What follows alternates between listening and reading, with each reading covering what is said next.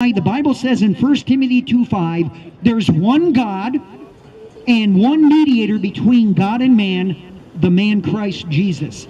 We can't go directly to God. Why? Because of our sins. Isaiah was the greatest writing prophet in Israel in chapter 59, 1 and 2. God said, "Behold, the Lord's hand is not short, that he cannot save you from your sins, nor is his ear heavy, that he cannot hear your prayers. But your iniquities have separated you from your God, and your sins have hidden his face from you, so that he will not hear your prayers." I know Muslims pray 5 times a day. God doesn't hear your prayers. Your sins separate you from God. I prayed every night. I was brought up in a big Christian religion, great mother and father. I prayed every night before I went to bed. God did not hear my prayers, because my sins separate me from God. He's the mediator, Jesus Christ. You can't go directly to God. He's a holy God. 1 Timothy 6:16, Paul told Timothy, God alone has immortality, dwelling in unapproachable light, who no one has seen or can see, to be honor and everlasting power. Amen. You know, if we saw God in this life, we would die from his holiness. He's so pure and holy. But the Bible says that in Jeremiah 17, 9 and 10, we have a deceitfully wicked heart.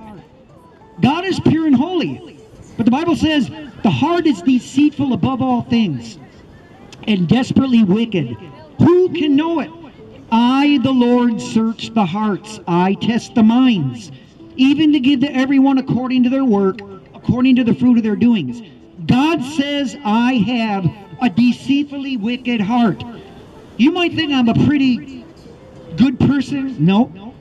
I'm probably a bigger sinner than most of you guys, but the difference is I put my faith in Jesus Christ. I know that all my sins are forgiven, that when I die, I'm going to heaven. Do you have that assurance? Do you have that assurance that when you die, you're going to go to heaven? Are you sure? If you're sure, how can you back that up? Well, I was a Catholic. I was Jewish. I was a Muslim. I was a pretty good person. I never hurt anybody. I helped the homeless. Well, see, that's not going to get you into heaven.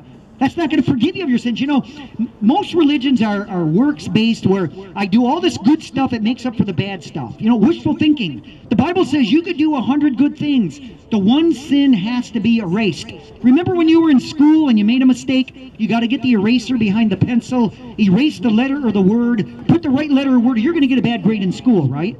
It's the same with our sin. Our sin has to be erased. How? The blood of Jesus Christ. He died on the cross, shed his blood, and he rose 3 days later.